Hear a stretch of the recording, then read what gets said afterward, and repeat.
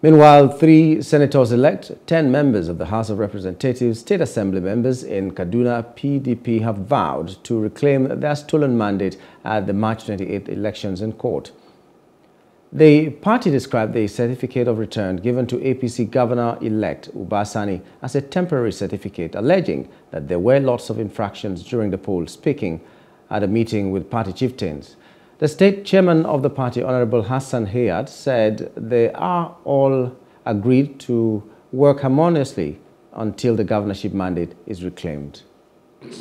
So we are still working on it and will definitely be on time, so that we don't have anything to worry. But I can assure you that yes, we are going to retrieve our mandate from the people that stole it in the broad day. The party and the governor of their total support, and they need to move together.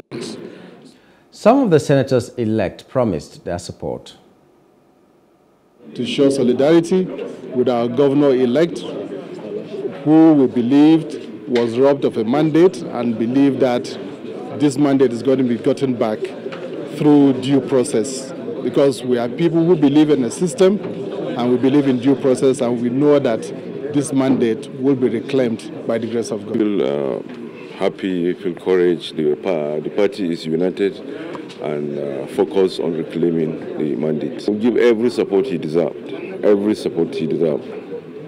to win back this election. You can count me in the front row seat doing that. By the time we file our matters in court, you'll be able to see the areas that are in contention, and you'll agree with us that those areas are important areas that we have to ensure that we pursue those areas and ensure victory